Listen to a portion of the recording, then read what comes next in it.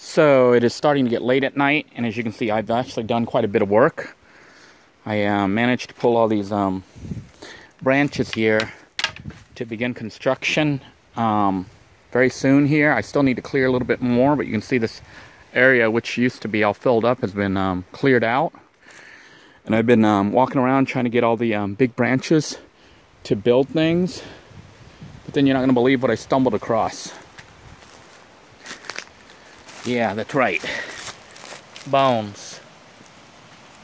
Looks like some type of vertebrae. And I started freaking out thinking, you know what?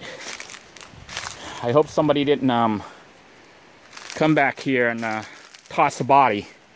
Because there's bones all over the place. Look. That's some type of femur. And it's fairly large. Large enough to look human. So, I'm not quite sure what to do at this point. I've been looking for a skull, you know, to let me know if it's human. And while looking around, I found even more bones. Look at that. It's another bone right here. I don't know if any of you are bone expert and can tell me if it's human or not, but this area has bones everywhere.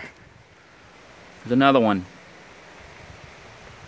Just a reference of how big it is. This is my hand next to it. But these are fairly large bones.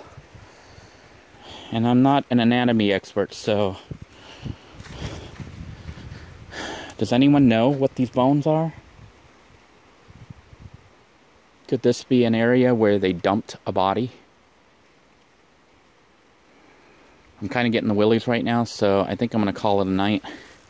You guys let me know what you think.